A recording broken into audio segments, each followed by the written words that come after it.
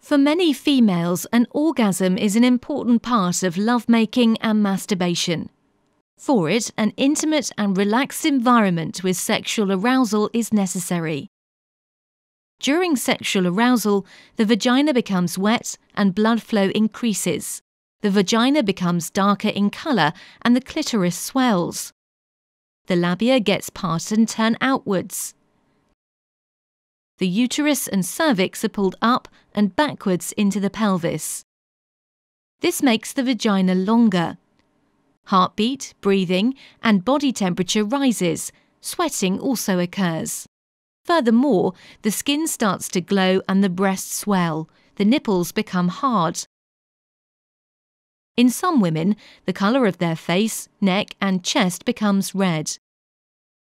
The clitoris plays an important role in achieving an orgasm.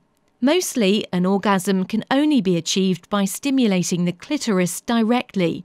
This can be done with hand, mouth, vibrator, and penis.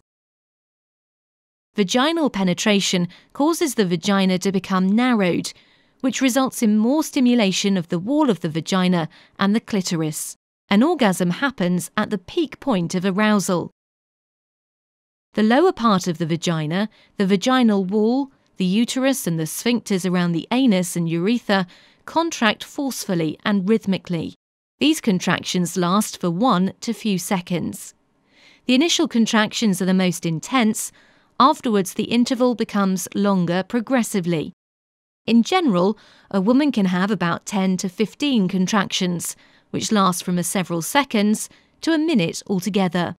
During the sexual climax, heavy sweating, goosebumps, and muscle contractions in hands and feet can occur. Some women also make noises as expression of pleasure. After the orgasm, a feeling of relaxation predominates. An orgasm is a very personal experience, with or without a partner. Some women prefer to be alone after an orgasm. Others are still so aroused that they can have another orgasm. This is called multiple orgasms.